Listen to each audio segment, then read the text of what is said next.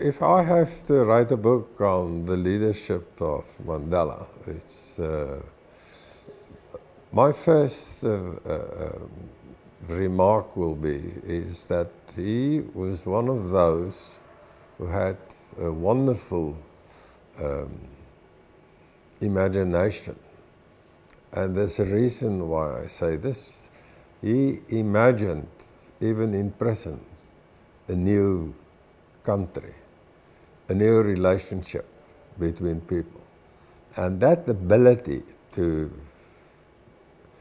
in a creative manner, imagine a dream that can come true is for me the driving force in all peace processes and also in reconciliation and also in the process of forgiveness.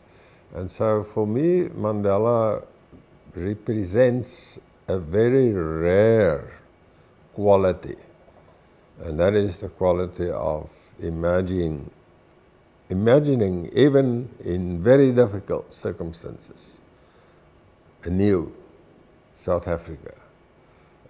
And then secondly, he had the ability to convey the message.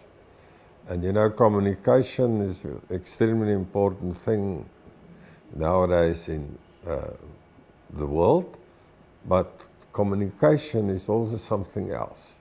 You have to be yourself, and you have to present yourself in such a manner that people recognize your integrity and particularly also your sincerity. And those are the things that Mandela conveyed to us through his communication with people.